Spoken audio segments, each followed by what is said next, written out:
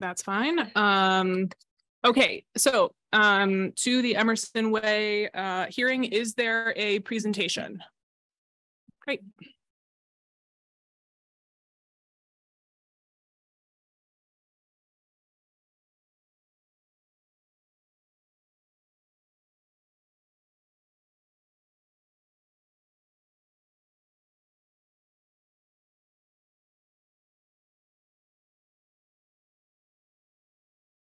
Randy Kratowski and Carolyn Burgess.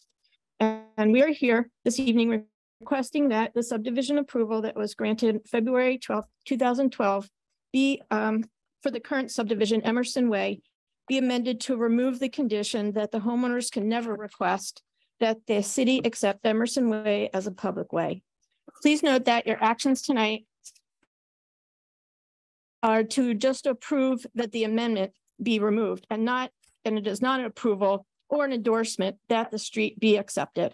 A favorable vote by the board approving the amendment merely allows the homeowners association to petition the city to accept the way. That is, it opens the door for that opportunity.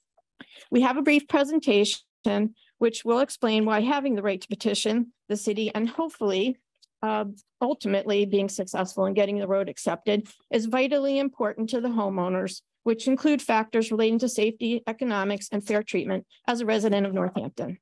First, a little background on the subdivision. If we put up the slide, we can show where it's located. Oh, sorry. I'll just need to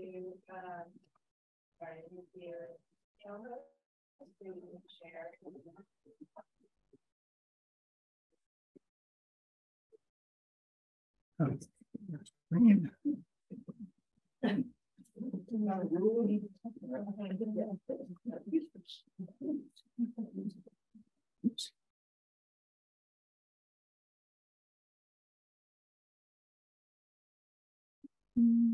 Okay, no.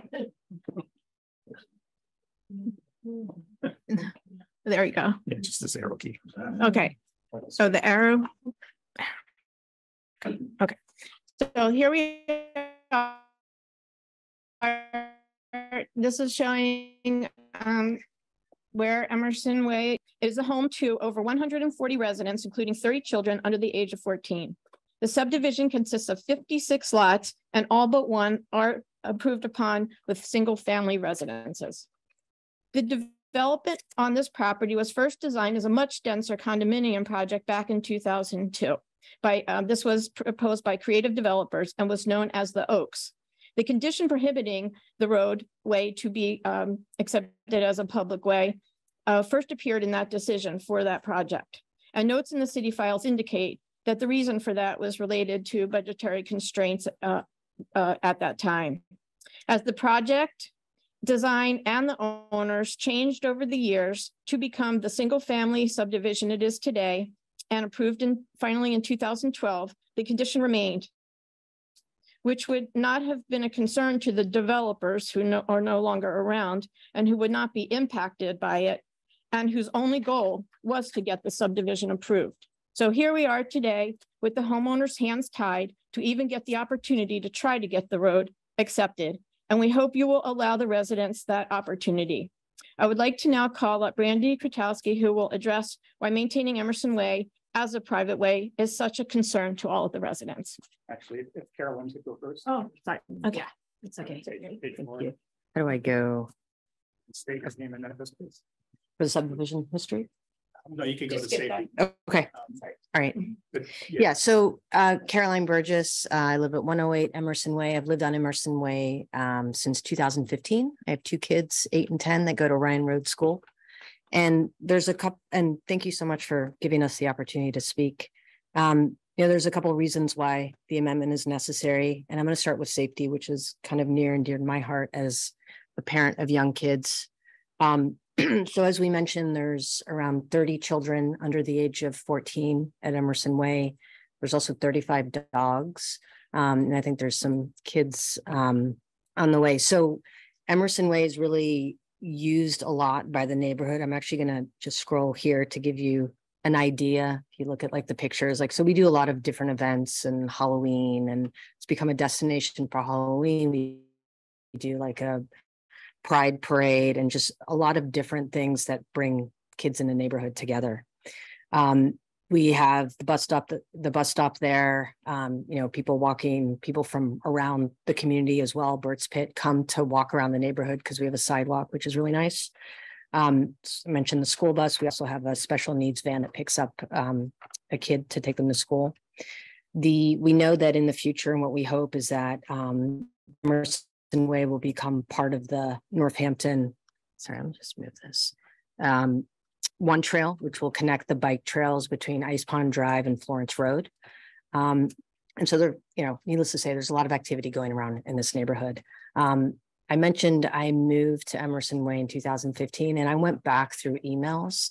I've sent 7 emails from the time that I moved to the HOA, to different residents, to companies, like contractors building houses in the area, to say, hey, we have a speeding problem. There's all these really young kids, and there's no way for us to really enforce the speed limit. So we've done a number of things. We have a crosswalk, we have a speed limit sign, but at the end of the day, we're a private road. So there's really very little that we can do. There's only so much we can do. So to me, that's one of the biggest reasons why, we hope that you'll consider this. All right. Thank you. My name is Randy Krotowski. I live at 171 Emerson Way. I'm currently the president of the HOA. I know a couple of you from Zoom. I actually haven't met anybody in person for several years. And as let me move forward. As both Ellen and Carolyn mentioned, I think the biggest surprise for us and what kind of triggered us acting on this, we've been talking about this for quite some time, and I'll talk as to why now. But the biggest surprise to us was the fact that everybody that I've talked to, a lot of people didn't realize what was in the documents. A lot of people thought it was going to be easy to change based on realtor advice and builder advice. The big surprise for us is when we asked for some help around, can you do a traffic assessment of our neighborhood? And the police actually came out and installed a radar sign, and it came down the next day when they realized we were a private way. And what we hadn't realized, and what nobody on our street realized, that we can't enforce as an HOA anything on people coming on the street, really. I mean, we don't have ticketing ability. We don't have the ability to go knock on the door and say you're speeding. We can enforce, rules and regulations on members of the HOA because they all signed an agreement. They're all members. We can impose financial penalties. But the reality is we don't have a problem with residents anymore. I mean, the ones that had teenage kids have talked to their kids and they're slowing down. What we can't do is enforce any kind of public way ordinances or traffic laws on our street at all, nor can the city, nor can the police. And that's really what kind of got us going. And I just ask you to think about it another way. If on your street, if there was a movement to remove the city's ability to enforce traffic laws and city ordinances on your street, I doubt the city would ever support that. They would be fighting tooth and nail to prevent that from happening. But think about it from our perspective, it's where we are. And this is why we're asking you not to approve the taking of the street, because that's something for later, but to allow us to have a discussion with the city. There's arguments. And so the discussion around the city or our street, of course, there's cost. We pay about a 5% premium on our property taxes that are paid to care for the road and the street. And that's everything from setting aside reserves for the future repaving of the street, but it's also snow plowing and things like that. I'm sure our costs are higher than the city's because we're 50 houses with a 0.7 mile road. And so we get a decent price, but probably not the best price. And so cost is an issue that we think would like to be taken into account, especially since, like I say, it's essentially a public way in all respects, except for the maintenance and paying for it. And the fact you can't enforce any traffic laws on it. The condition is not uniformly applied. We spent an inordinate amount of time trying to research what was at the root of this. And if anybody's tried to research back to the early 2000s, there's a lot of records. Some are missing, but the microfiche, the planning and sustainability files, the land records. What we found was, other than ourselves, and then more recently Higgins way, there's no single family subdivisions that aren't condo associations or co-housing that have this particular restriction. And for us, we really couldn't figure out why. And we talked to Carolyn, and she mentioned water was a concern at the time. We didn't understand what that concern was, but it was a concern, and talked to, of course, Wayne. I actually met with George Kohut for coffee a couple of years ago when we were just getting started, because his signature's on the document back then. He could not remember why it was put there. Anyway, so we've done a lot of research, and it's really not uniformly applied. And we'd love to know sort of the underlying reason and the potential causes, and then they have the ability to actually address those causes. If there's anything that we could do as residents.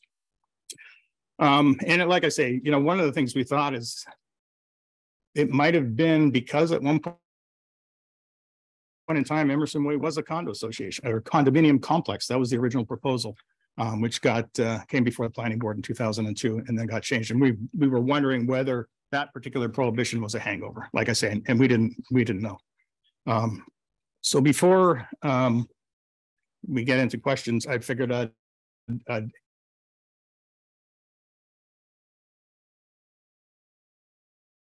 ask and answer a few. You know, so advising that we can't. And then the other thing is the developer just turned over the subdivision in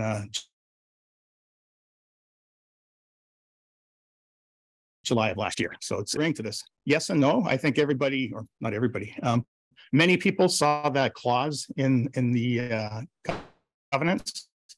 Of course, when you're buying a house and signing 600 pages of paper, you're not necessarily paying attention to all details. And like I say, the advice we were getting from realtors and builders was probably not the best. They thought it would be not much of an issue. Like I say, but even those of us who took a hard look at it never realized the implications that we don't have any record of safety incidents. We bring safety. Well, we've had a car sideswiped. It wasn't reported to the police. We've had some close calls. Our desire, excuse me, allergies are drying me out. Our desire is to act before there's an incident. I mean, we'd rather not have any safety incidents on our street. And our view is by moving forward down this path and actually engaging in discussions with the city, whether there is an alternative by which this street could be accepted, maybe we could avoid future accidents. For a private road, you know, I think Carolyn put in her staff notes that we could put as many traffic calming measures as we can, which we have. We have a radar sign, we have a speed limit, we have a crosswalk sign that's been destroyed 3 times so far. The current one's metal, so if it gets destroyed, it might cause a little damage to whoever's destroying it. So we're doing what we can. We took a look at speed bumps. It's probably not a great solution. And the reality is if you look at traffic, you know, the speed bumps, everybody slows down briefly for the speed bump and then speeds up who's going to speed. You know, those people who are intending to obey the laws or obey the speed limits will see what we put in front of them as they come into the neighborhood, and they'll, oh yeah, right, I'm going too fast. The ones that intend to speed won't be slowed by anything. Although a brief personal story, you know, a short discussion with a police officer has an amazing impact. I was by the traffic circle and it was all blocked up, so I turned left to get around on Pleasant Street, and didn't come to a full stop when I turned right onto Pleasant Street. And you know, and normally I'm pretty good about it, but not always. And unfortunately turned right in front of a police officer who pulled me over and gave me a warning, thankfully. But wow, did I pay attention to that for the next several months. And then the last one, the water booster system and how the system's unique to the subdivision. I think that, you know, Leeds has a water booster pump, although it's a city property. I think our subdivision does have some unique things. And like I say, this should come up when we are petitioning the city to look at the infrastructure and what they'd be willing to take and what agreements we would have to be put in place so that they had confidence that they wouldn't have any problems.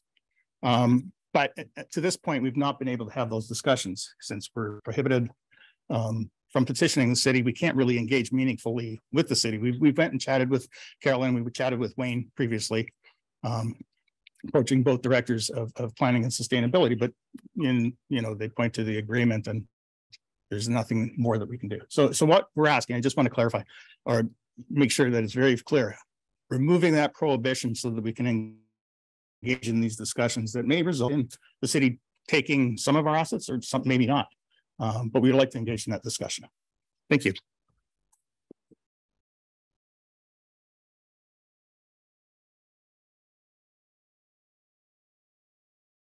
there are questions or comments from the board at this point?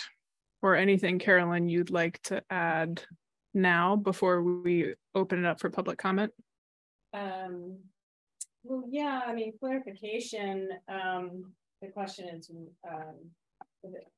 about why this was required to be a private way. I mean, some of the folks in the back, I hate to break, some of the folks in the back can hear it. I mean, yeah, I mean, all we can do, I pulled this closer, so it work. The subdivision proposed back in early 2000s had a number of requests for waivers from the subdivision regulations that related to the technical details of how the subdivision would function. There was a lot of discussion about the water pressure issues and the water ability for the Department of Public Works to provide adequate pressure, because throughout the city, there's sort of the standard, it's 325 feet beyond which mean sea level, beyond which water pressures can't be guaranteed. That was an issue right away when this applicant came forward. The applicant, there were a number of other waivers requested, length of a cul-de-sac, which requires then connectivity to other neighborhoods to minimize traffic impacts. In fact, payment was made to identify those easement areas. That was sort of the payment for traffic mitigation to connect to other neighborhoods to help reduce the traffic impacts created by the subdivision. So those connections were required to related to traffic, and particularly the fact that there was no through street connection. But because of the number of waivers, the applicant ultimately came back to the planning board and said, okay, look, I'll just make this a private way. And so that was the applicant's presentation to the planning board for obtaining approval. So then the planning boards noted that, okay, we'll waive these subdivision rules because you've said this is going to be a private way. You'll set it up that it will be not the city's burden to take on, these issues, particularly as it relates to water. And originally there were supposed to be wells and cisterns and individual pumps on many of the lots in the subdivision. So that was originally why that and how this became a public way. And the planning board wanted to make it clear at the time so that the end users, the buyers moving in, would see that up front in multiple documents and not just have it buried somewhere. So it's in the decision, it's in the covenants, it's in the maintenance requirements. And then along the way, as you heard, this developer just turned over the subdivision to the HOA last year. It's taken this long to build out for various reasons. And along the way, there have been a few amendments, one of which was to provide a whole subdivision booster station so that individual lots didn't have to have the wells and the pumps and the cisterns for fire suppression and so forth. So that's a big piece of the infrastructure that requires maintenance, that the Department of Public Works, as is noted in the staff memo from DPW, is not in a position to be able to take over. And those are the water lines are in the street. So you can't really separate the street from the underground infrastructure. So that I just wanted to clarify that. And also I mentioned in my staff memo that in terms of traffic calming, there's a long process. Even if you are a public street, there's no guarantee that you're going to get any physical changes to your street or improvements. There's a lot of study that's done. There may not be a speeding problem, even though there's a perceived issue with speeding. It is a closed system, so there are lots of the same people are coming in and out of the neighborhood. It's not the same issues you'd have on a through street where you've got connectors crossing and lots of people, coming through or passing through the neighborhood. So I just say that because there's not, the neighborhood's in a much better position now to make physical changes when they want and how they want, as opposed to if it were a public street. There's no regulatory speed limit for the street.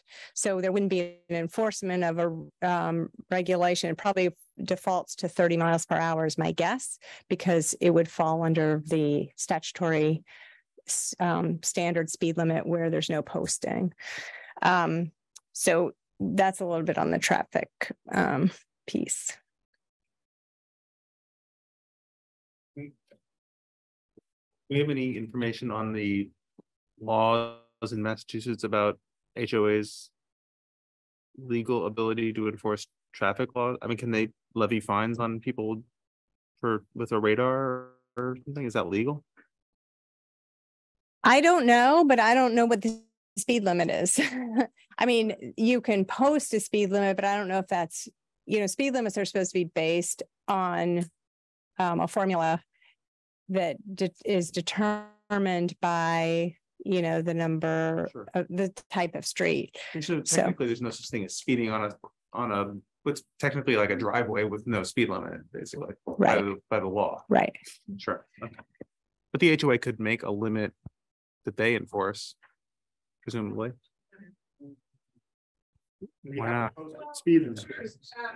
First of all, I would say that speed signs. 80 miles an hour through Yeah. the parking garage at the Holyoke Mall. Like, somebody will say something to me. That's a private thing, right? Yeah. If you're in danger, I'm guessing that place is in danger. So, Yeah. Sure. Right. Yeah. Right. I mean, also nowhere in the city do speed limits reduce speed. Oh, sure. Yeah. So it really has to be physically, and it's sure you could put in speed traps and put people on notice for a while. But the reality is it's the physical layout of the street is what's going to slow people down. So even if there is a posted speed limit, it might feel too fast for residents. And so the only way to address that is you can't enforce the speed limit because people aren't speeding according to, standards. But if you narrowed or made, diversions, then it would force people to slow down. And that's really how you get people to slow down, not by posting speed limits and doing enforcement, random once in a while enforcement.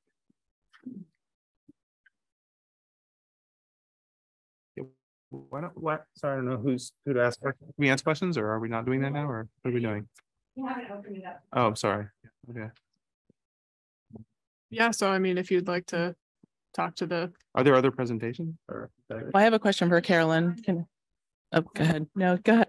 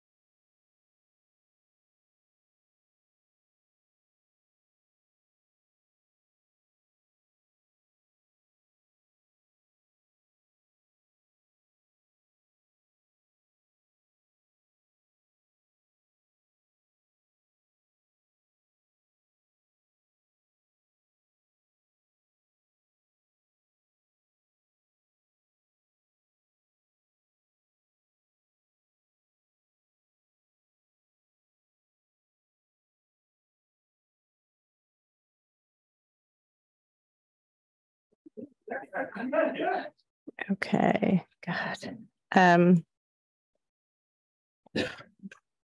Yeah, sorry, I need to pull it up. Zoom is really, it keeps going out and coming back in. So that's what's giving me pause here for a second. I just want to make sure this is still on. Okay. So the issue is that the water lines are all in the street, and the utilities. I'll pull up. I can pull up DPW's response, but essentially, you know, if the city were to take over the street and something happened with the water lines that that the HOA is responsible for, they're going to go in and and they'll have to make immediate repairs to the water line, dig up the street, do whatever. And then the street is left open. And then so you'd have to write in, it would be a complicated set of standards to say that someone is, you know, one entity is responsible for things underneath and the other entity is responsible for everything on top. Department of Public Works is, I'm sorry, I pulled up the wrong, here we go, is concerned that there would be a significant impact to maintenance of the utilities and the water system, because those things are intimately tied to the street layout. And so I think that's their primary concern, but they've also identified multiple other conditions that would have to be addressed before this, that relate to the utilities and whose responsibilities are what. So it's not just about this condition about letting this city pursue public street acceptance. Thank you. Other comments or questions from the board at this point? Might I respond to? Sure. Again, Randy Fertowski. Yeah, I went through the city engineer's comments, and he's correct. I mean, and I'd like to correct something that Ellen said.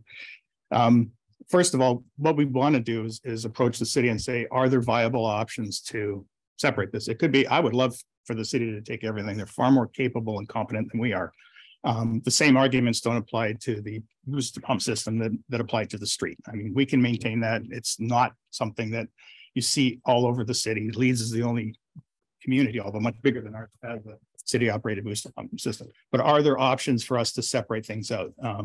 You know, step one, would they consider taking everything?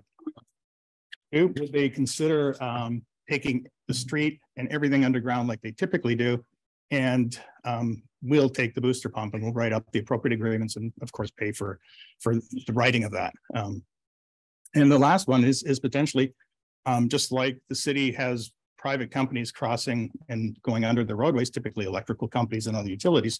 Is there a possibility for an easement? We'd write an easement agreement where if we dug a hole in the ground, we'd have to fill it up, repave the road. We'd be highly incented to do that. And in the existing agreements, the city already has the ability to impose liens on our homes for a variety of things that we don't, if we don't maintain the property properly.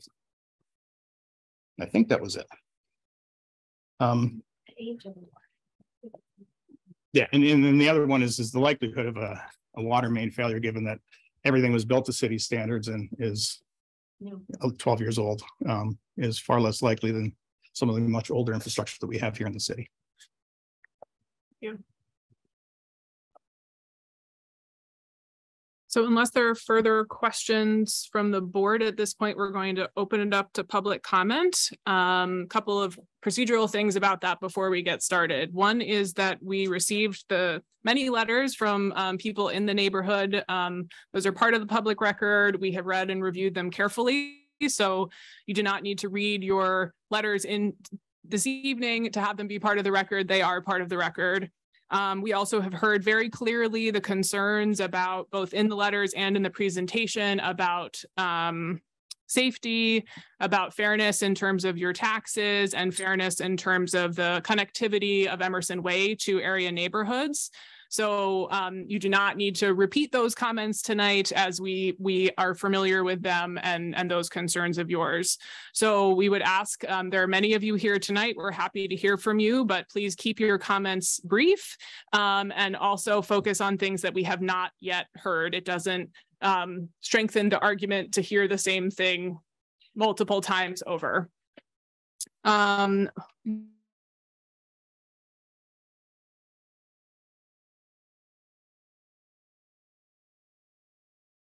and then we'll be happy to hear your comments. I will also just note that we will often sort of hear everybody's comments, and then if there are pieces we want to address, take back up with the applicants, with Carolyn, among each other, we'll do that at the end.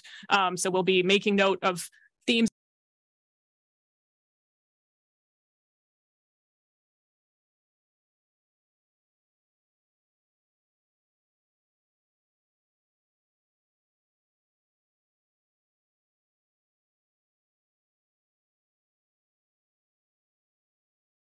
When I made an appointment about 2 years ago with Carolyn Amish, when she was an assistant director in planning at that time, on the process of making Emerson Way a city street, I was accompanied by resident Randy Krakowski and Patrick Mahoney.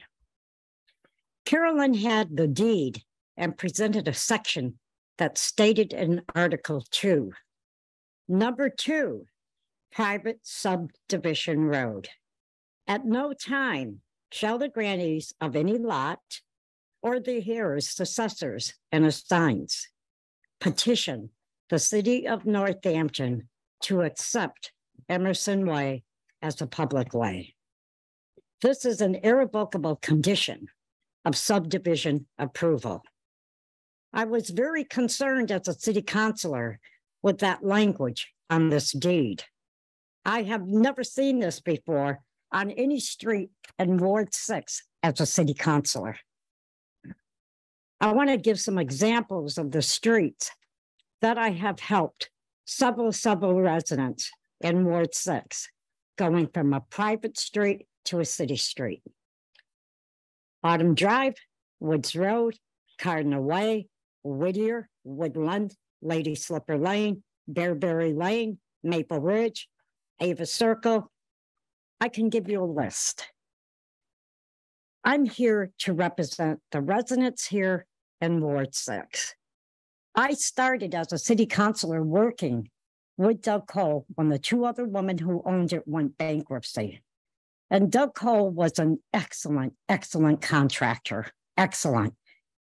I went above the buffer lines for going ahead and sending out letters to residents. We did almost all of Pertsbert Road, many meetings. Doug Cole made a tremendous amount of movement on that development, working with the residents of Northampton on Pertsbert Road. The abutters, very concerned, and even people on the outlines of the inner streets. It's very important to listen what people are saying. Critical, no matter what board you're on, city councilor, whatever. There's an outcry in this city of people not being heard. And it's serious. And I want you to hear what I'm saying as a city councilor tonight. Emerson Way is a beautiful, beautiful subdivision. And I know probably some of you in the planning board have taken a drive through Emerson Way. And nobody can't say it's not, because it is. The residents are paying extremely high taxes. I pay taxes, you all pay taxes. You're looking at many children living in that subdivision and many residents. I have met several residents in Emerson Way, and they are caring, very caring about our city. I have some residents just interviewed, several months ago, another resident to be on a board. And as a councilor, I'm so happy to see that attachment to our city of Northampton. I think you're hearing tonight people who are asking for something that is in due respect. And that is to go ahead. And I'm asking the planning board to please modify the original development permit by eliminating the old language that prohibits the residents of Emerson Way from petitioning the city to make Emerson Way a city street. This is the first time I have ever dealt with language like this, and hearing our director, Carolyn Mish, explained why that was put on there. Well, it can be removed. The language definitely can be changed. I want to say that you need to really get to know the residents on Emerson Way. Being on the planning board, zoning, whatever. It's your job to go out there and look at those homes, look at the property. And you're going to see why I'm here this evening. To go ahead and say, make the decision to make what the people are asking, no matter what.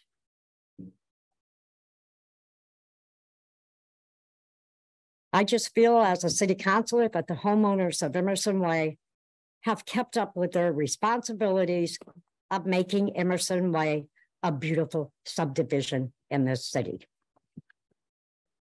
I definitely feel, which you're probably going to be glad to hear this, that I want to thank all the board members for your valuable time of volunteering for being on this board, which is a very hard board, a very, very hard board. I remember at one time we used to be here till 12 o'clock at night, 12:30, with some really hard cases that came forth. So anyways, I want to say that I want to thank you from my heart because you have a very difficult job to do and have to make some serious decisions. So thank you.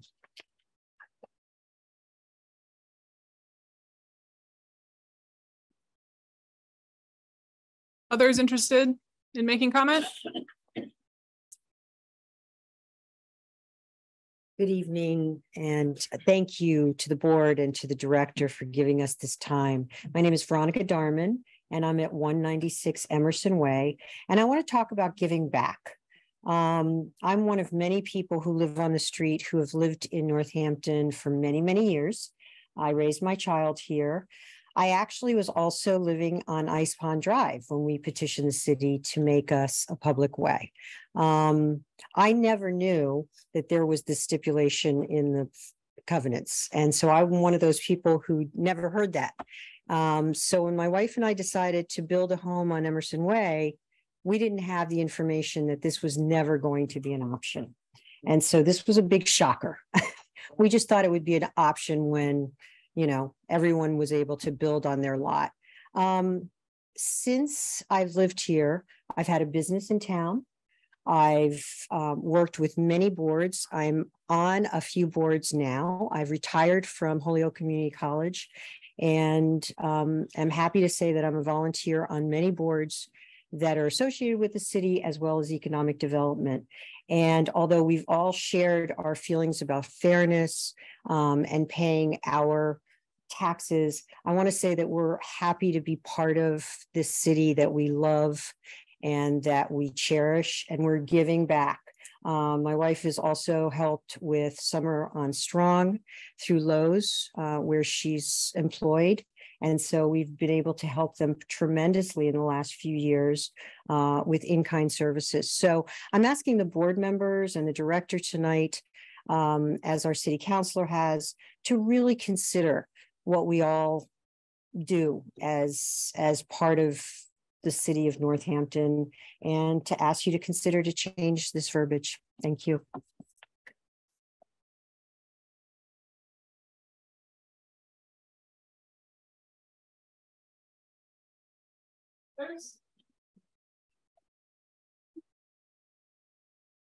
Hi, James Greenman, 176 Emerson Way. And I just wanted to point out some of the arguments and questions that were made by Carolyn and others were really more would be for the next step. We're only asking to allow us to ask to ask the city to do this. You're not giving us permission to make it a city street. We're just asking you to allow us to let the city discuss it with us. And they may say no, there may be a lot of stipulations, but I just wanted to remind, because the arguments that were going back and forth were really the details of what we would have to do to become accepted, not just to remove the language to allow us to request it. So I just want to remind you, that's That's all we're asking for today. Allow us to talk to the city. That's why.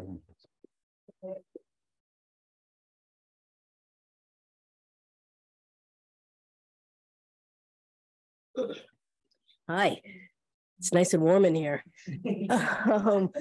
My name is Bev Bates. I live at 206 Emerson Way. I've lived there for going on 3 years now. In my prior life, I worked in the arena of affordable housing development here and elsewhere. And so I understand that developers often make commitments that somebody else is going to have to live up to. That's particularly true in the subdivision business. And those commitments are made because you're trying to figure out how to make it all work.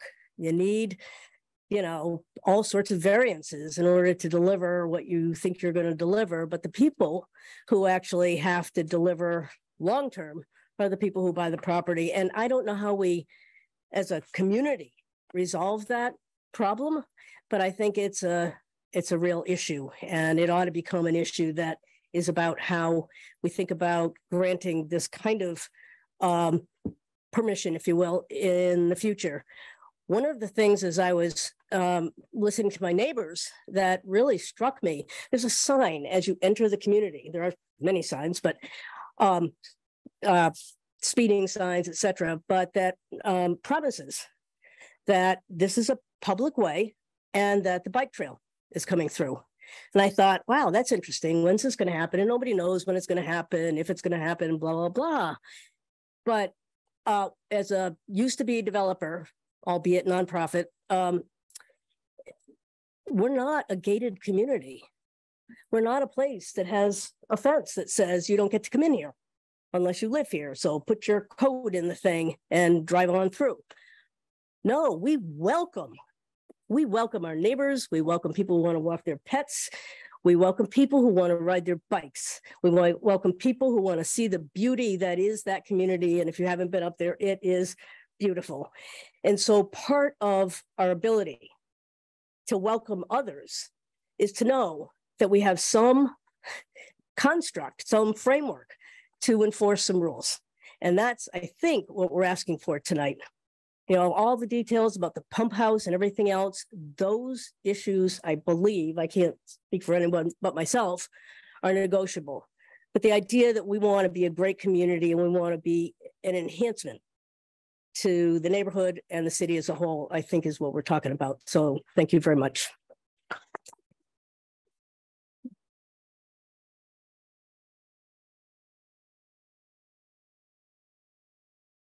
Anybody else? Hi. So really, thank you guys for being here. I brought some notes and very short. I'm Larry Perellis. I live at 199 Emerson Way. I've only lived here for 6 years. Sorry, Veronica. But anyway, it's a wonderful neighborhood. It really does have a lot of pedestrian traffic, a lot of kids, a lot of people around. I guess personally, I really would feel better if we had access to the police department services. And I actually have a question for the board. I know that our status as a private street really limits the police department, but does it also limit our access to the fire department, emergency services, and ambulances? I don't know the answer, and I hope not, but that's a little bit uncomfortable for me. So I hope you'll let us at least start the discussion, and really thank you for taking time to talk with us. Really appreciate it.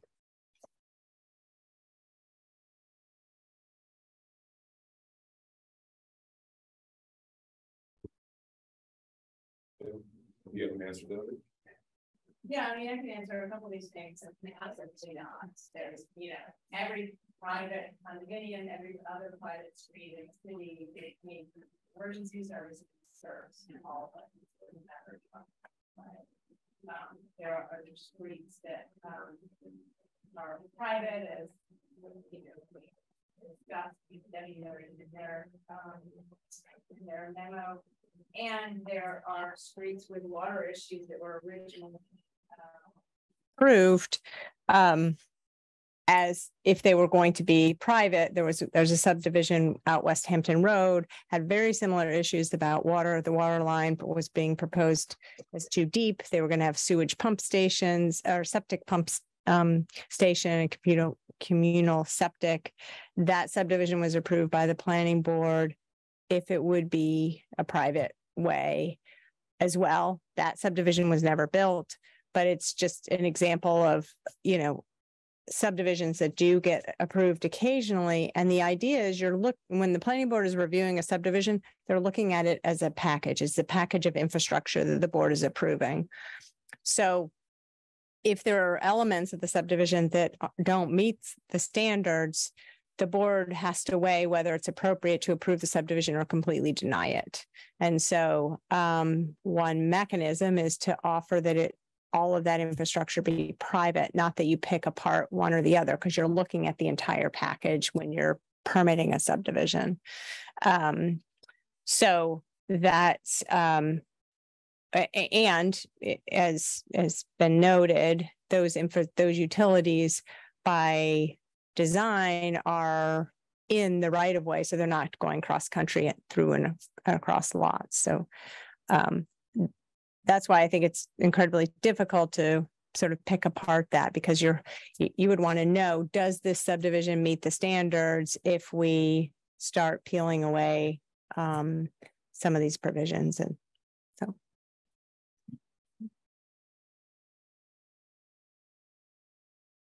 Carolyn, are there any comments in the chat?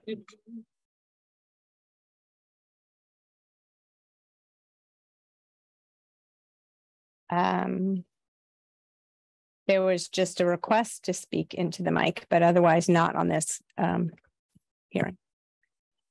Hello, my name is Jeffrey Alexander. I'm at 65 Emerson Way. I've been here since August. The point was made earlier, and it's really the only point that I think needs emphasizing tonight, because as I read it, and do correct me if I'm wrong, the purpose of this meeting is to create a scenario where the two sides can legally discuss these issues, because currently the city has no obligation to talk to the subdivision. Now, after those discussions commence, there may be absolutely no changes to the original language. But right now, even though I would assume most of us pay our taxes, we can't even discuss the substance of these matters because of language that was put into a document that none of us were party to. I mean, that goes beyond taxation without representation. That's taxation without kibitzing, which must be improper. So all I'm really saying is, if we don't move forward on anything, I think it's imperative that we move forward on this issue of discussing these conditions. That's it. Don't.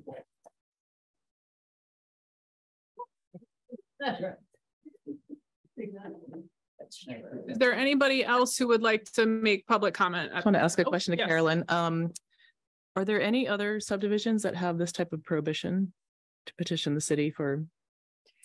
Yeah, I mean, most of them are, so the Kensington Way that I mentioned that actually didn't get built, but the other private streets. So there's the list of, the co-housing properties that have private streets that they need to maintain. I would have to go back through and look to see if I think there are several that have that same language, because it was an interest in making sure buyers understood that going in. There are some older ones that didn't have that language. It just said that this was approved as a private street. But, I think there was a time where DPW, the Department of Public Works, and the Planning Board determined that it would be appropriate to make sure that this is how you ensure that approval sort of stays in place over time and is clear to buyers going in. Would it be appropriate to share the results of the research that we did? And so, and I'm not sure we found it. Can you approach the podium just for the recording? Sorry. Thank you. Randy Krotowski, 171 Emerson Way. I'll just share the results of what we found, because we did a lot of research trying to figure out why were we different? Because Ridgeview, Ice Pond, Cardinal Way, Sovereign Way, just all of the things that Councilor Labarge mentioned were approved like 1990 to 2010 is kind of we were in the middle of that. And in that period, we are the only ones with this prohibition, other than condominium complexes. Condominium complexes and co-housing, as Director Mish mentioned, routinely have either 30-year, what we found, a 30-year or a permanent prohibition against petitioning the city. I don't know why we didn't further research that. We were the only residential subdivision with this prohibition. Since then, we have found one, and some of you might have been involved with it. It's Higgins Way down at the bottom of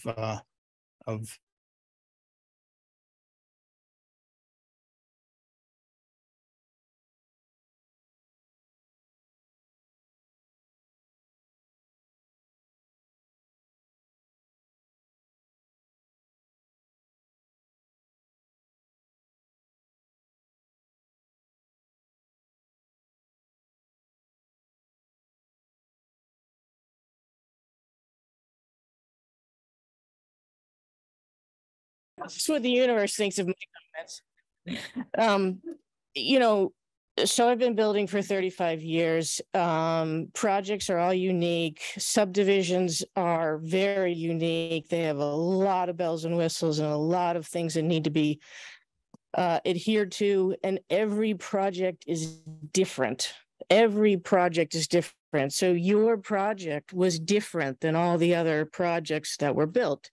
And at the time, from what I've been able to read, there were so many outstanding conditions that it was either accept this covenants as a private way or deny the project. So the planning board obviously felt strong enough about it to write it. There's like 10 different covenants in there, and this language is written in a bunch of different places because exactly this. They didn't want all you guys to not know about it when you were buying houses.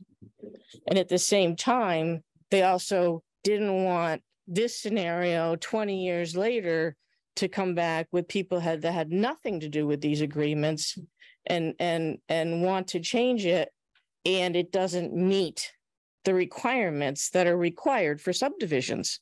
And I'm not telling you anything you don't already know, because you all said this. You want the opportunity to have the conversation. And I don't know, Carolyn, are we, by asking us to remove that language, that feels like a very slippery slope to me, because we have a responsibility that, things are built to codes and compliances and safety, and that we keep in mind the city's resources. And obviously DPW has been involved in this, and the planning board 20 years ago, felt very strongly about this. So can they not have the conversation with the city at all while that language is in there? Do we really have to remove this language for them to have a conversation with the city, or is this just never going to happen up until 2040, which is written in there, where they could potentially change things? I think the issue is that, some of it's sort of the chicken and the egg, right? So maybe city departments don't want to have the conversation because the condition is in there. It's an irrevocable covenant that's recorded throughout. But I think that's also protection for the city, because the whole reason why the various departments reviewed this and said, look, as a package, we can handle the waivers and the issues that the developer has chosen, the path the developer has chosen, because we know we're not going to have to maintain this and in the future. So if the developer really wants to go this route, then yes, we need to make sure it's, the case. And so I think from that, just sort of as you mentioned, the whole idea is that, 10 years down the road, now it's 20 years down the road, that doesn't just easily get turned over. And I'm not sure. I think you could have the conversation. I'm just not sure how willing the departments are to have the conversation, given that this was sort of the covenant with the city as well. This is how it's going to be. It seems to me that it sends a really strong message if the planning board attached this, what the applicants are saying was a very rare condition. I don't know, I'm one of 4 kids, and if someone said, my brother Josh, don't let him touch the TV, there's like a reason for that, because he's a history or there's some other underlying issue that was specific. So they added a rare condition to this because of these infrastructure things that were not being met. And if the planning board today says, don't worry about that stuff, that's a pretty strong message that we think it's all fine now. And I don't think we know that it's all fine. Seems like if you were going to reapply for a subdivision, we can go through the 8 waivers or whatever that would have existed or something, but it seems like unless there's unless there's a cost to doing those things that would make it a position where the city could maintain it in a reasonable way, which it doesn't sound like the HOA wants to do those things. I wouldn't either. I get it. But the city also doesn't want to, because we have lots of streets. And I live on a city street. It's not maintained anywhere near as nice as, your street looks beautiful. Cops are not on my street stopping speeders. Come on. Every street in the city that has houses on it wants people to drive slower. A lot of them have speed bumps. I would advise you have the power to add a speed bump. A lot of cities, streets, people want speed bumps, they can't get them. So I don't know. I don't think that making a city street necessarily solves all of your concerns. We hear a lot of these concerns from people who are on city streets. Let's just say that. I think it also relates to what that means for all the other private streets and private driveways, and whether or not those permits are then up for discussion. Why wouldn't they be?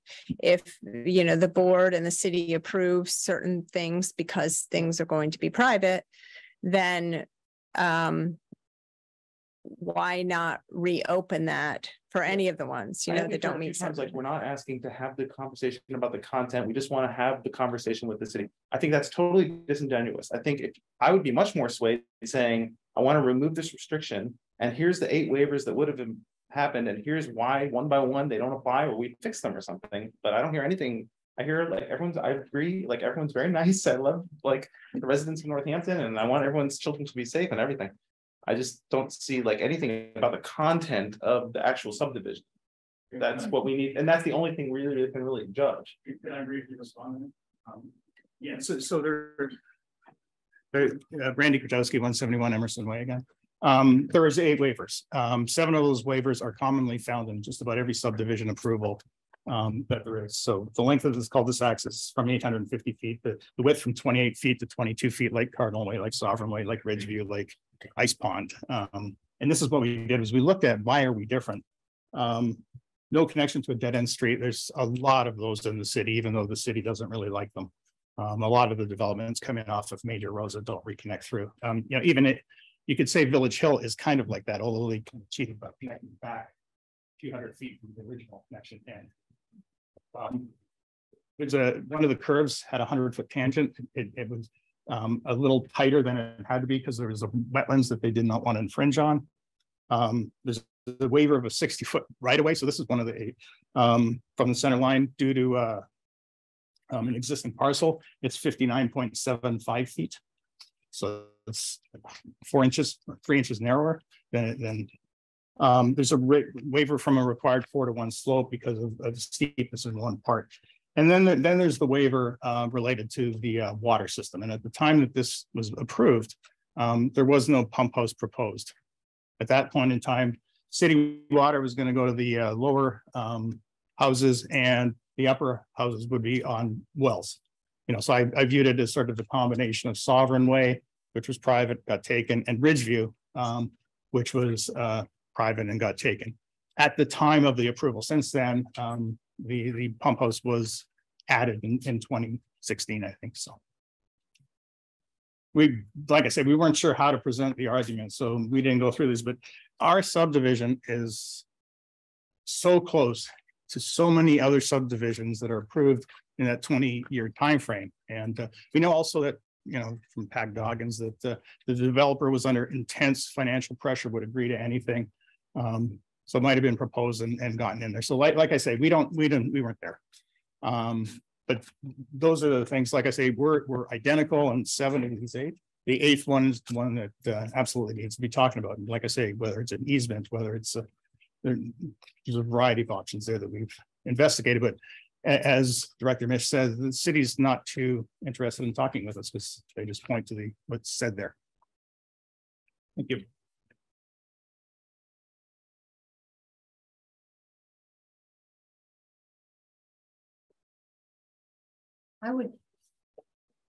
Hi, Veronica Darman, 196 Emerson Way. I just like to respond to something that you said. What's the difference between your street and my street? And in fairness, I have to say, we both pay taxes, and I pay thousands of dollars more because I have to worry about snow removal and all of the private services that you enjoy as a Northampton resident. And that's the difference for me and my family. So I just wanted to respond to that. Okay. You know, subdivisions are less common up here than they are down in the south. Down in the south, or out in the west, they're not as common up here. But subdivisions and homeowners associations are full of cans and can'ts and, you know, restrictions and accommodations for that project. And when you buy into a subdivision, it comes with a homeowners association fee, which is going to be paying for all those things that we perhaps, you know, the city's taking care of for us if we're not in a subdivision. And I get it, you guys didn't know about this, but, you know, buying into a subdivision, knowing about the homeowners association, it is a choice. I would love to see everybody, you know, paying less taxes, but it's, you know, if we were sitting in Florida and there you might be looking at 200 subdivisions and they would be, you know, 150 of them might be just like yours, just depending on the project, the timing of the project, the size of the project, the specifics of the project.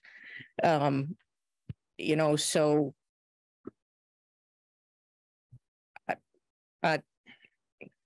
it's a different animal, certainly, living in a subdivision area.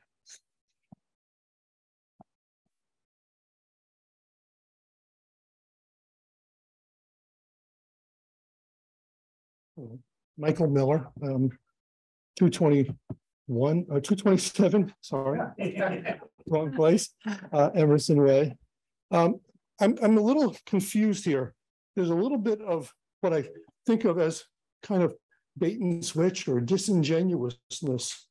First of all, we were told as a group that we have to go through the 2-step process, whether we come through and have the 2 steps on top of each other, which is what you're asking, basically, or whether it happens first, we ask for the permission to do this, and then go the next step of trying to figure out what we would do and how we would negotiate.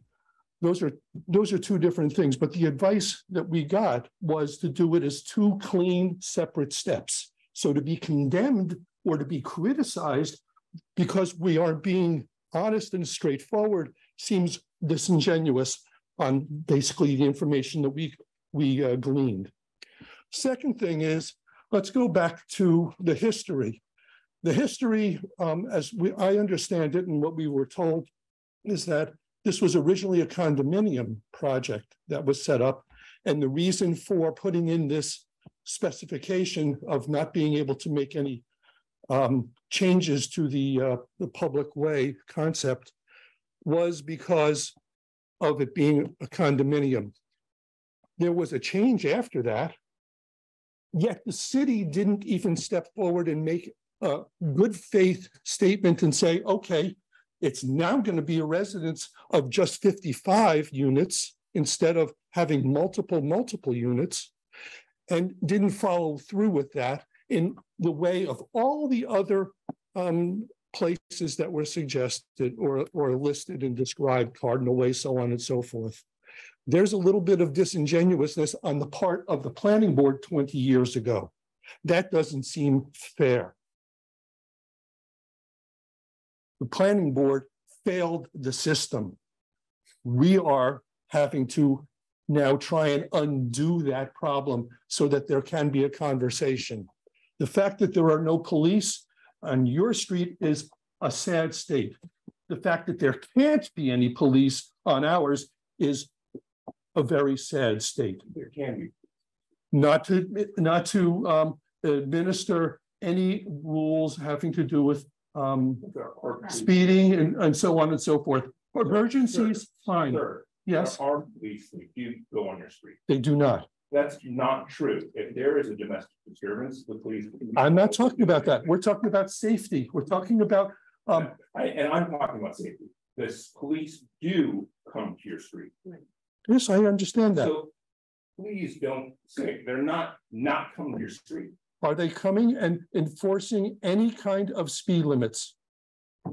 Answer that question. Answer that question, please. Are they or are they not? I'm guessing if someone was going way too fast through your street, they probably come. That's endangering a life. You're guessing. They don't. They can't. It is a private way. They are not. My point is, what you're saying is not correct. Police do come. Firemen do come. They do. You have other protections that we don't have, like putting up, like I know, for example, on Northampton Street, they wanted to put up a bunch of speed bumps. They couldn't do it because the city didn't allow it. You guys can do it. There's trade-offs in life. And it has nothing to do with fairness or taxes or any of those things. You get the benefits for your street where you can put up certain things and they don't. Is that not fair to them? It's not an issue of fairness. Okay.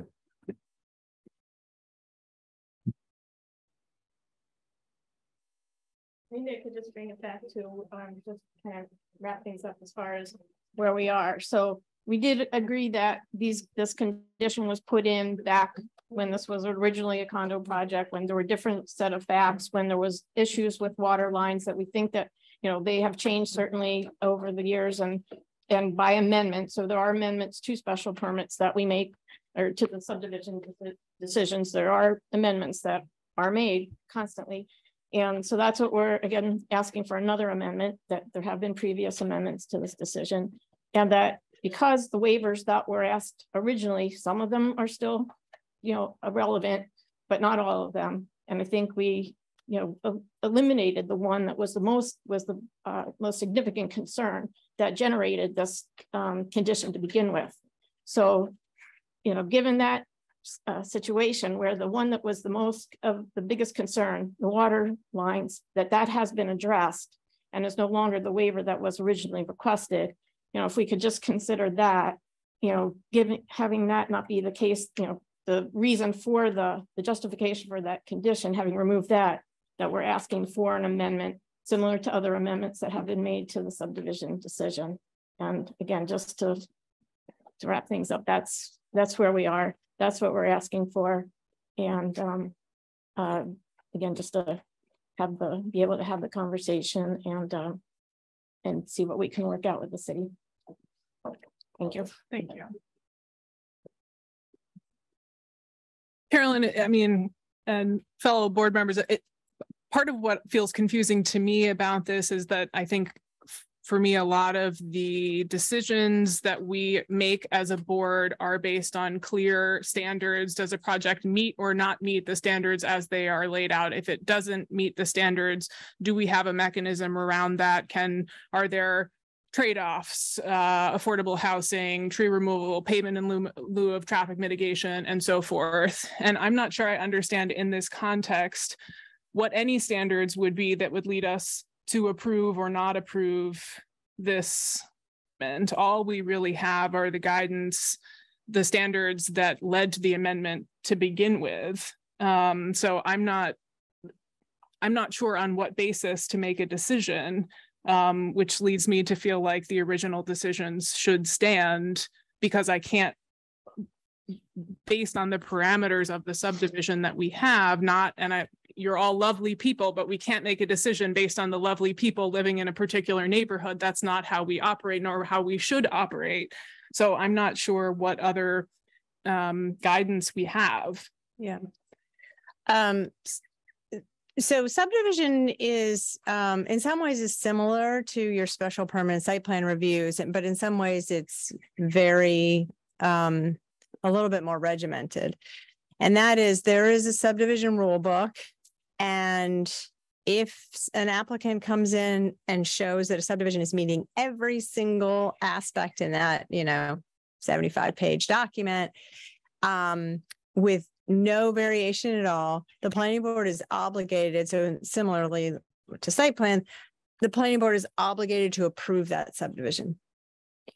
There is no obligation whatsoever to approve any subdivision if there's one tiny element that's not met in all of those pages.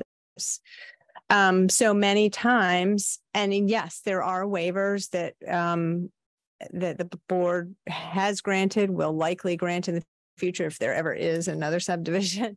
And there are mitigation components that the planning board could consider in order to grant those waivers.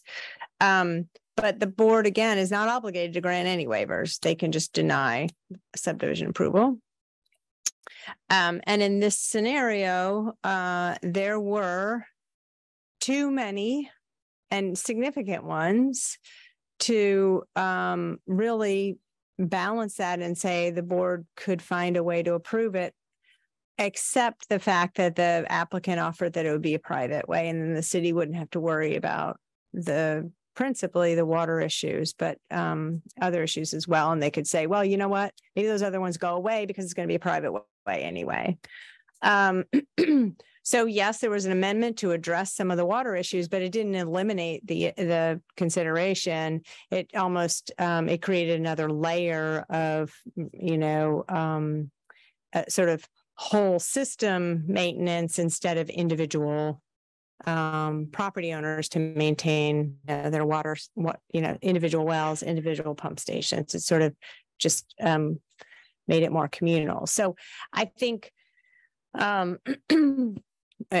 if that answers your question a little bit, I think it is more than just saying, well, 23 years later, there've been some adjustments, and now we think it's okay to just separate some of this out and maybe modify some of these conditions without looking at the whole context.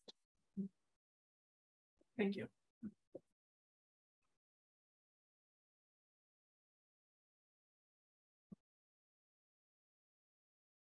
Move to close public comment.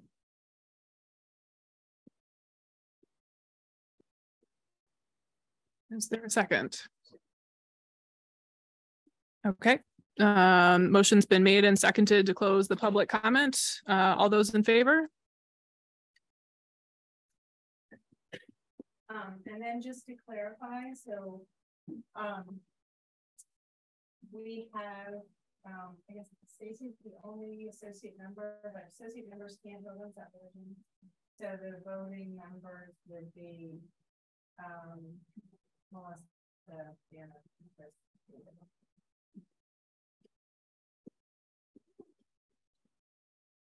and it's simple majority. I mean, my personal feeling is that I don't understand why we would change this.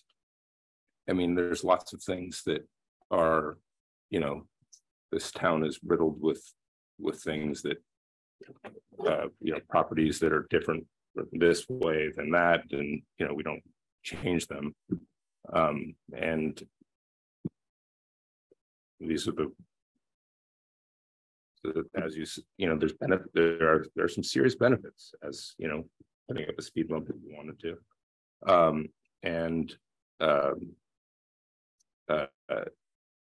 I live over on North Street, and I would love the police to be there more, and I'll tell you they are or not.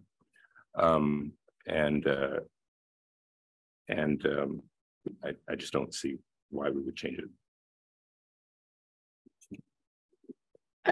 Jana, I feel kind of like I'm in a similar boat with you. I mean, we bear the weight of responsibility of approving these projects as they come before us. And we usually have buckets of information and piles of documents that we pour over, and we look at every detail, and we have engineers up here telling us how they've met every little, every last thing. And, this subdivision was approved the way it was because it didn't meet a number of things that it was supposed to meet. And unless personally I had documentation in front of me or something saying that all of those have been met now, or, it just seems like it would be a much more of a presentation and a lot of information backing it up by registered professionals for me to feel comfortable in saying that, we can change those rules. Because if we do that, then we've kind of got this project out there that's didn't meet all of the things in the subdivision rule book that we've now changed the rules on. And I do feel that is a slippery slope to put our, position to put ourselves in with respect to all of the projects that we approve or don't approve in the city. It feels nebulous, very nebulous to me, even though I very much sympathize with the folks here and what they're saying in their beautiful community. I was taken by the DPW comment letter, and something that was said in there was, I guess, when the amendment in 2014 was it, when the water pump station was added, they were saying that they kind of approved that amendment, or they kind of endorsed that amendment because this covenant was still included. And I haven't been a part of any of these decisions in 2003 or 2014 or any of those, so I don't really know the logic behind them, but the language is very strong, and an irrevocable condition. I don't know what I'm supposed to do with that other than follow the condition that our 4 members imposed. It seems pretty clear from the city councilor's history that there's a history of taking private streets and making them public. So it seems the rationale for adding a line saying don't do that is pretty obvious, because it happens all the time. And it's a huge incentive to do it. I get it. I would love it too. I would love for someone to pay to, plow my driveway too. That would be great. I love it. But the fact is, it happens all the time. We're in a context where the city is under enormous pressure to maintain the infrastructure that we have. We have Coca-Cola leaving. City cannot afford to deal with water, generally speaking. And if there were deals that were made by people who aren't here anymore, but that is, that's what's written into the contracts. I don't see the city if this came before the city today as a subdivision, we would have to, it would be a huge mountain to climb to say, does the city want to take on this amount of infrastructure for this many houses? So that's a whole other thing, and there's impossible to say, but I think it just seems pretty clear what the people who approved this meant to do. They meant to say, don't ever make this a city street. So for us to say, it's okay, go ahead, seems totally other than it feels good in the room, but the 29,000 other people who are going to pay the bills for this are not in the room here. So I don't know. I'm sorry. It doesn't seem like it makes any sense. I just wonder why in 2014, when the project switched from being, is that when it was no longer a condo thing and it became a single family subdivision? No. And let me just, I'm going to interject something because there was a chat comment that came in right before you made the motion to close. So I want to honor that before I answer this question that Jacqueline McCreener wanted to note that support for the residents in keeping the dialogue open between the planning board and residents. So that comment, and that did come in before the vote. So that's the only reason why I'm mentioning that there. So no, early on, there was a discussion of condominium, but there were multiple, but there was still a street. So a subdivision is about creating a street. It's not about whether it's a condominium or not a condominium. So that doesn't really play into a board's decision. So you could have common land off of that new street that you're creating, or you could have multiple different, you could have, lots that are for single family homes. You could have lots that are for multi-unit homes. It just, you just show the layout. So that changed a few years, like say 2005, 2006, where the lots were laid out, were modified and laid out differently. But the idea would be really that it's an HOA that would maintain the street. It was always shown as a loop street. So the condominium is just the form of ownership versus the laying out of the street. Yeah. And there would be nothing stopping them from creating a condominium out of what's there now, right? I don't know. I mean, it's sort of separate from like you could own houses as condominium or something. It's just an ownership type. Right. And there were some of those amendments just to sort of, because the comment came up about there used to be many homes and now they're single family. One of the amendments was just recently where there were 2 family units that were to be affordable, designated as affordable housing scattered throughout. That's what changed most recently, so that I think there's only one set, or maybe there's 2 sets of duplexes, and then the rest are all single family detached. So that was an amendment that happened in lieu of sort of shifting that across the street. I think that might have been on the board. Right. Get rid of the affordable housing. Remember that.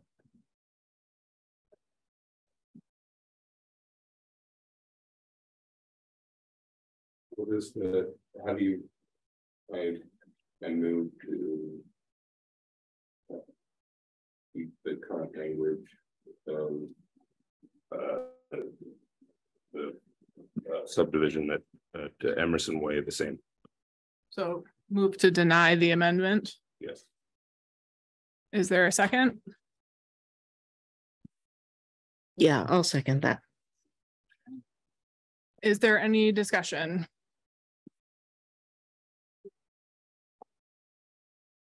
Okay, hearing none, a vote, motion's been made to deny the amendment. All those in favor?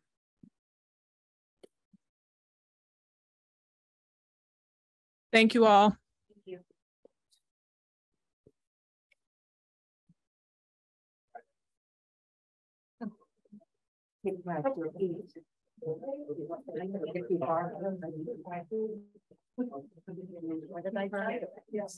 Some A&Rs. Yes. We have 2 A&Rs. Okay. Oops.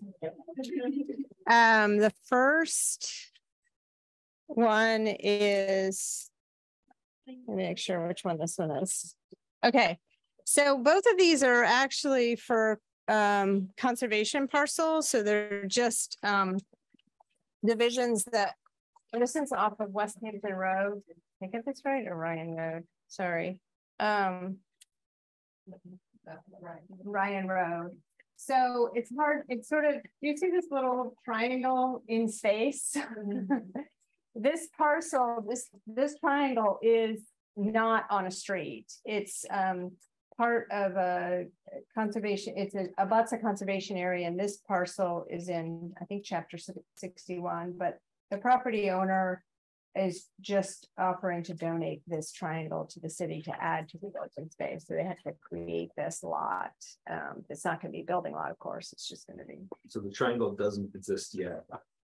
Right. It's part of this piece. And donating. Yes. Okay. Yeah. But it will be contiguous with that Yes. conservation. Yeah.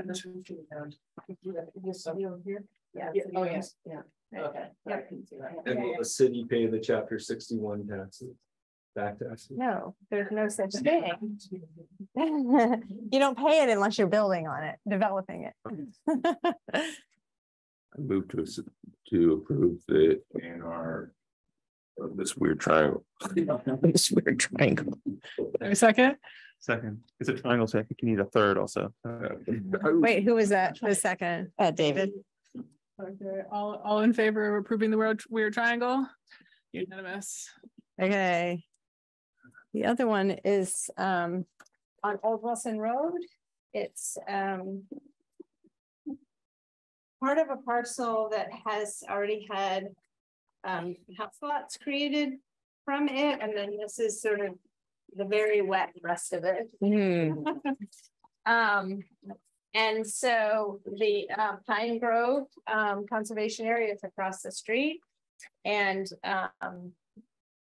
it's this lot is about 2.9 acres. And so Route 66 is here, Florence Road is that way, and Pine Grove is over here.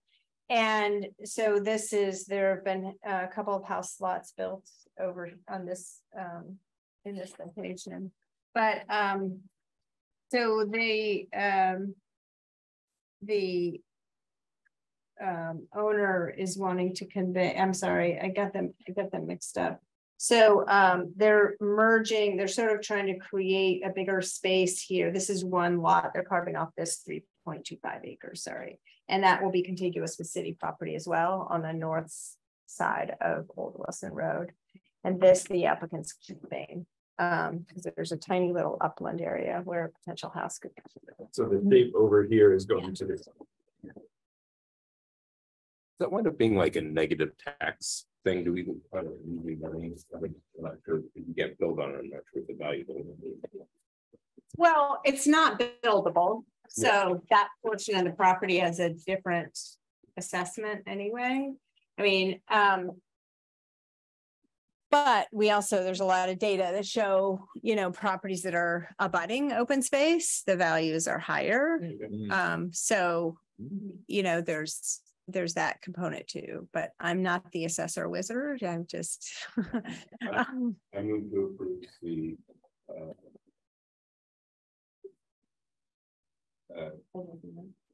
based on what is it? Old Wilson Road. Old Wilson Road.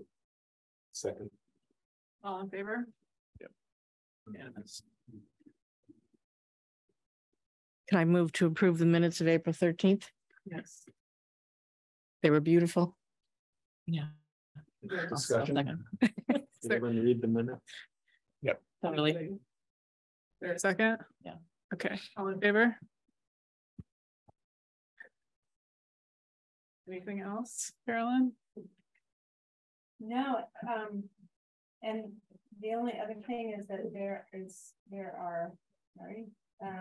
no meeting the end of May. Really? So, There's no meeting the end of May? 25th. No? It's on David's calendar. That's great. Must be real. Do it. What did you have in mind? I was gonna say I can't be there. That's what. That's what I thought of it.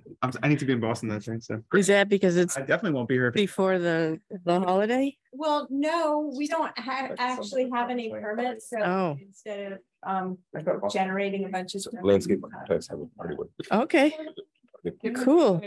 June 8th. It's at the House of Blues. Oh, that's pretty. So May 25, boom, gone. Right. June 8th, Got it. Very nice. They're really nice people. we're on there. Okay. I move to close the meeting. Oh, right, we have to do that. Second. All in favor? Yes.